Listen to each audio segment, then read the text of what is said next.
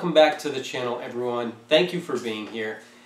We're excited to make this video. We feel very fortunate to have what we have here, and we wanted to share with you the things that we found very necessary for living on a homestead. Now, everybody has a different situation, and everybody's going to use maybe a little bit different tools. So is this list specifically for you? No. It is trying to cover all the bases, the general tools that you're going to need to do garden work and take care of your property, to work on your vehicles and equipment, to do some woodworking, and to do general maintenance around your house also. There's a lot of different tools that you're going to need, and we're going to start this video series with our gardening tools. Now, many of you may have a lot of gardening tools, and that's fantastic. We believe this list is the minimum that you're going to need to get started. Maybe a little bit more than minimum. There might be a few extras thrown in there, but we found them very, very helpful. Let's start with the absolute most necessary tool you're going to need. Let me grab it here. A good spade-headed shovel. I cannot say how much work this shovel gets because it is almost daily, and you're going to want a good quality shovel with a good hickory handle and a good solid construction and nice thick sharp, well obviously this is dull now, but a good shovel head on it. Now this one I recommend wood tools. Any fiberglass tools that you get are going to break down over time. You're going to get slivers in your hands, and they just do not last. These wood handled tools, if you take care of them, will last.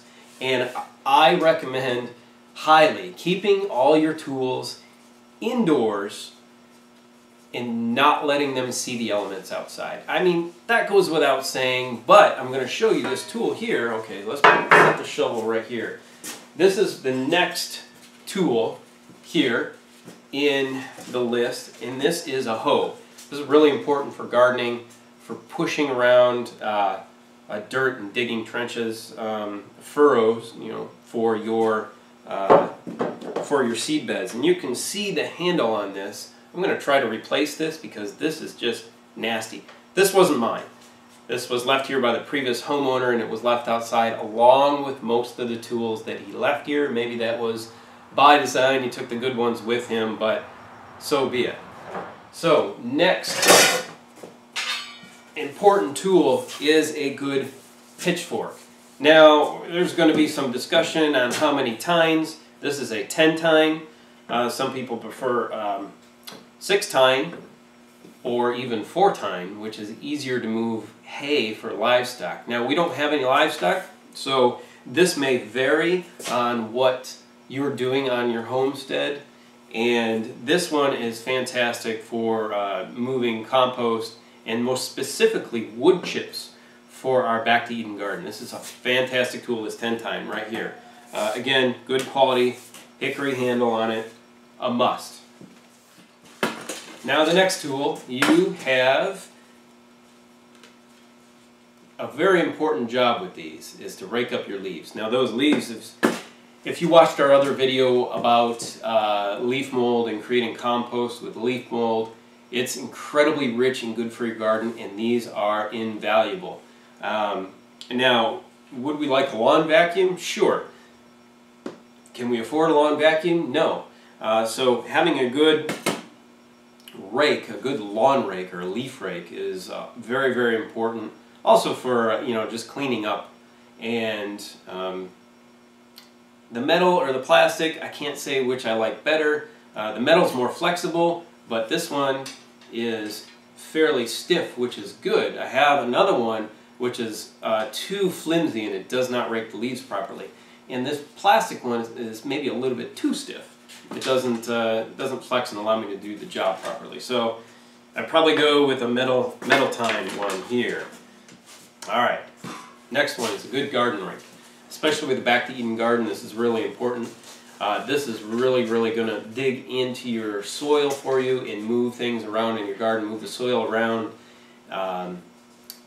more than most tools. I mean, the hoe is very small and it's used for a very specific purpose, but this garden rake is, I use this as much as a shovel, I would say. So a good garden rake is also very important.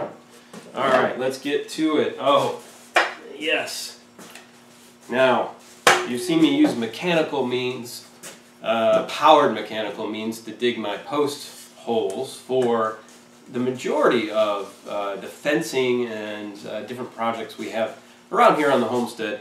But a good post hole digger is very important. I did use this extensively on the blueberry and grape garden to dig the holes, and it came in incredibly handy. And you never know when you're going to be putting in posts for other projects, other fencing, whatever it may be, clothesline, you know, a dog leash run for the dog. There's just a lot of projects where you need to dig holes for posts and drop posts in, and this is a really great tool. If you don't have, obviously, powered means, which is really nice.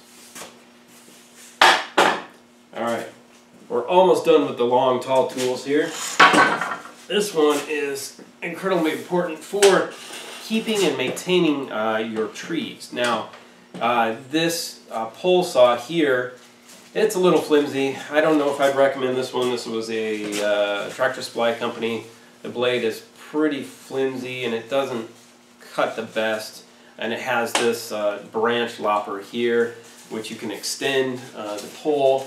And is this my favorite tool? No, but it's really handy. Would I like a better quality one? Yes. But to clean branches out and to get to things you cannot get, you know, I've got a lot of branches still that I need to take care of that are overhanging the garden and scraping on the top of the vehicles as we are overhanging the driveway, scraping on the vehicles as we come in. And this is the perfect tool for that. Also for dead branches up to 15 feet high that may or may not come down and fall on you as you're working underneath your trees. This is important to have if you can't get up there with a ladder, or this might just be an easier tool to use than a ladder and a small pruning saw. Speaking of pruning saws, I couldn't decide. Well, actually I did decide, but I wanted to show you both.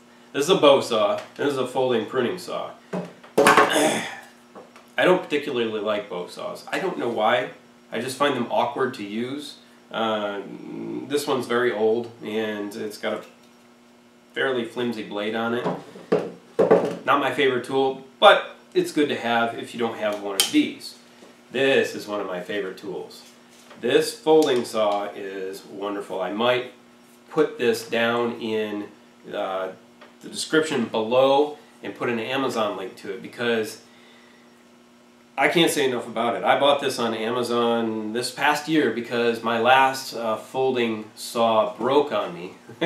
And I take care of my things pretty well. My last folding saw was a Coughlin's camp saw, and I think I bought it in 1999, and it lasted me until 2017. So, you know, it was plastic and it was cheap, but I took good care of it and it lasted. But it finally broke, and this one has an all-metal body, and the blade is not very flimsy. It's nice and stiff. It's got this great locking mechanism here, and you can use your index finger to lock it back like a knife. Oh, this thing is fantastic.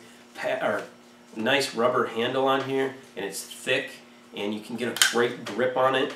And saw. I can't say enough about this. Is that the Super Saw 8.2 inch. Super Saw 8.2 inch, and like I said, I'll put a description down below. But if this is all you have, the bow saw, go for it. Keeping in that same realm, a good pair of bypass pruners for your fruit tree pruning. Also, obviously, this is going to be great for fruit tree pruning as well as our next tool, a pair of actual loppers, right? So all these are going to be used, and the pole saw, for your orchards, for your grapes, for your all your fruit bushes, your asparagus, all your perennial fruits in the garden, like your raspberries and things like that. Cleaning out along your fence lines, which is really, really important, keeping those fences good, straight, and true, and to keep them from getting pulled over by trees growing up through them or vines pulling them apart. You need all these tools to take care of all those jobs. Very, very important that you have these. In that same realm is a good axe. Now, we do not burn wood for heat in our home. So, a small axe like this, a small camp axe, you've seen this in our other videos. We did a review on this, several reviews actually. It's probably the best axe under $25 or around $25 that they make anywhere. It is phenomenal. Even Wrangler Star talks this one up, and I won't go into it, but if you heat your home with wood, obviously I'd recommend a full-size axe and a maul. Besides having one of these, probably, it's very hard to narrow down just to 15 or just to 20 tools, but if I had to, and I have, this is the one that I recommend for our homestead, because we're not burning wood in our house. But if you are, get a full-size axe.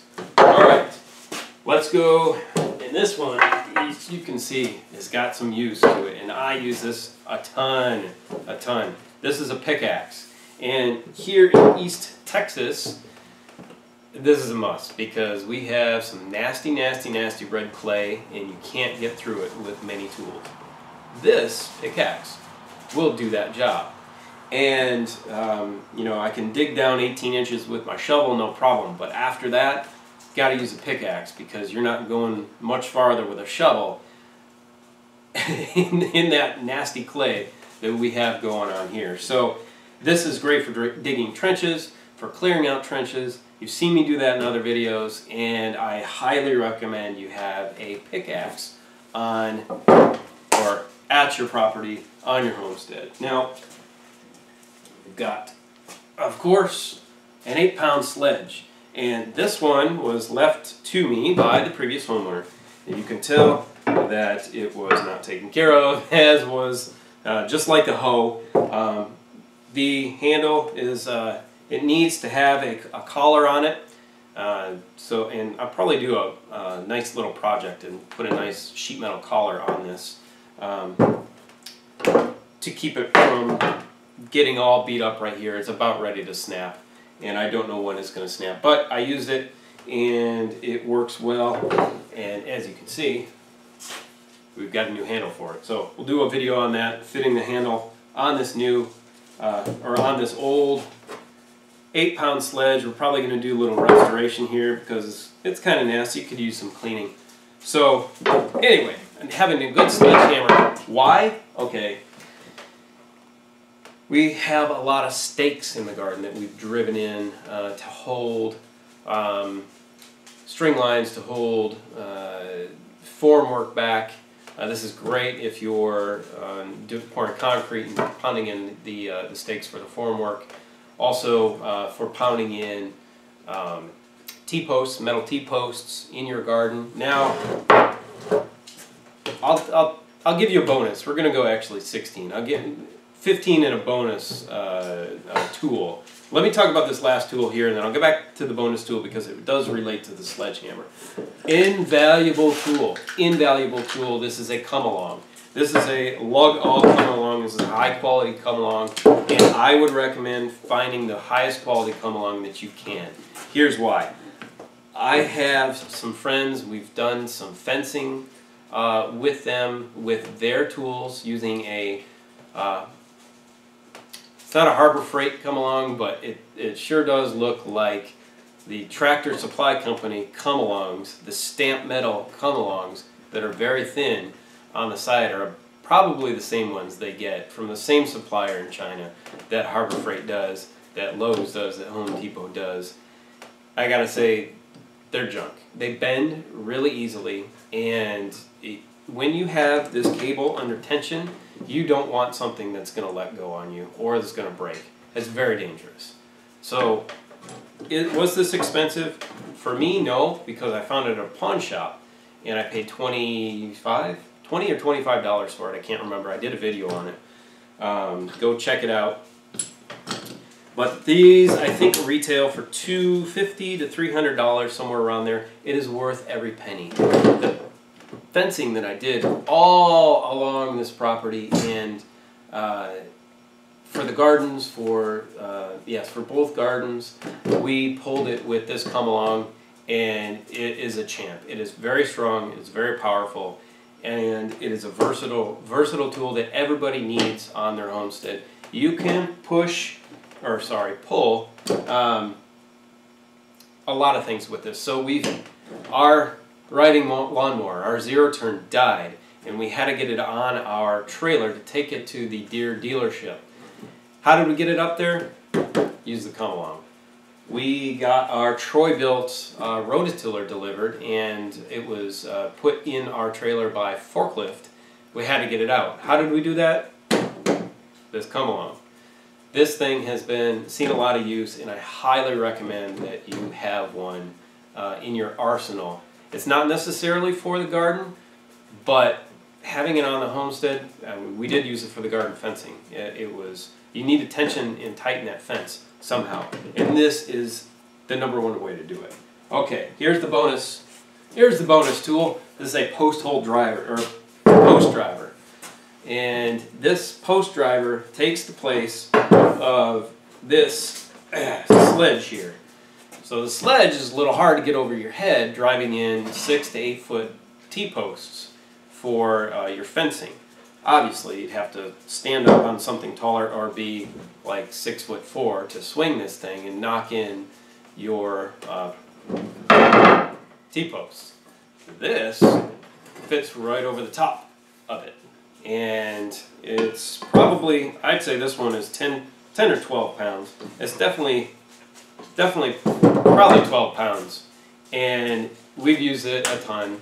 Obviously driving in tons of T-posts all over the place for tomatoes, for support for our cattle panel arches, for our pole beans, around the garden, in the greenhouse to drive those posts down, for also for support that we tied our ends to. Great tool. So take your pick. This is more versatile. This is more specific. This does a better job for T-posts than this, but you can do more jobs with this. So it's really a toss-up. I had a hard time coming up with just 15, so we'll call it 15 and a bonus. Anyway, thank you for watching. If you have any questions, leave it down below. If you have different opinion about what you need on your homestead, let me know. But I think this list was fairly comprehensive. And I'm not done yet. I actually skipped one. And this one is really important also. And I skipped it because I didn't pay attention. It wasn't a wood-handled tool or a piece of metal. This sprayer, I have about 10 of these pump sprayers. Extremely useful for the homestead. I would recommend having 10, 12 of these things all over the place because, alright, I use them for, in this one specifically here, I've got a copper sulfate solution and water solution, and this is for antimicrobial purposes, killing on our plants and our fruit trees, whatever disease or fungus or nasty thing is growing on them. This is great for that purpose. We've got 2 or 3 over here. I can't even bring them all into the camera shot here because they're everywhere. I have some ant poison, carpenter ant poison in one. That stays separate. I've got some calcium carbonate in one to spray on for blight for tomatoes in the garden. I've got one that's mixed orange oil and water to spray on to kill bugs. I've got one that's neem oil and Dr. Bronner's cell suds that is a very effective insecticide. I've got one that says Dawn dish detergent and water, and that one is phenomenal for killing wasps. You do not need these harsh chemicals. Dawn dish soap and water, about 1 tablespoon of dish soap to a gallon of water, and it'll knock them right out of the air. It's phenomenal. I do not use, or rarely use, there have been some big nasty, I have to admit, big nasty wasp nests. The red wasps here are, they sting you and it feels like your arm is on fire, your leg is on fire. I have hit those with some chemicals, but for individuals or for small nests, that Dawn dish soap does wonders. I'm rambling on about that. Like I said, there's a million things I could put in all these different sprayers. Get a lot of these sprayers and get good quality ones. I do have to say that. So this one is a DB Smith, and this one is excuse me, definitely better made than your average Tractor Supply or Home Depot or Harbor Freight sprayer. Those are okay, and I've had some good luck with the Groundwork brand from Tractor Supply with the metal wand on it. But I bought several other ones because they deteriorate over time. Buy the quality ones, they're probably $30 as compared to $15 for the cheap ones. It's well worth it because they last a lot longer.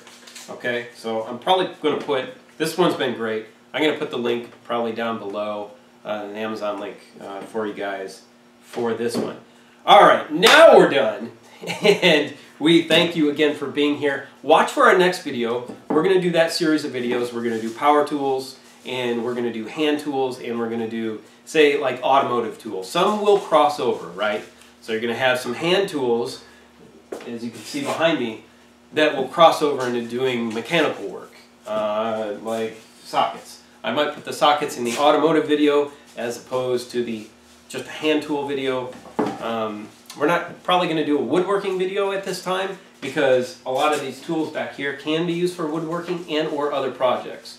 I'm not building furniture here yet, and when we do, we will go over some amazing hand tools for those projects. Thank you. Give us the thumbs up. That helps us out a lot. And share this video with your friends. Share it on social media. Pin it on Pinterest because that really helps. If you enjoyed the video, leave us a nice comment. Appreciate it. Have a great day, and we will see you on the next video.